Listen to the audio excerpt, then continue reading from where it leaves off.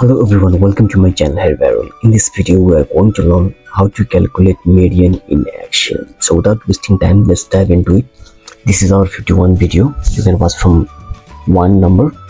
So let's see here my set of values in D column and E column. So here I want the median. So what will be the median of this D values? So we'll go to the formula. One is there, median equal to median tab, and I will select the range, and my range will start from D3 to D8 and bracket close, hit enter, and you can see my median is 2 because these three sets of value I have my median equal to frequency of that values is 2.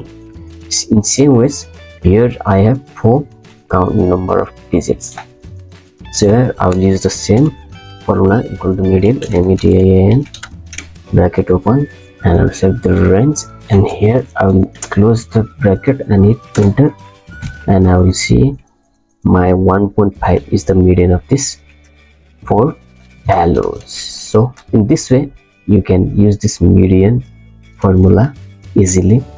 So I hope you found this video helpful, and I will see you in the next video.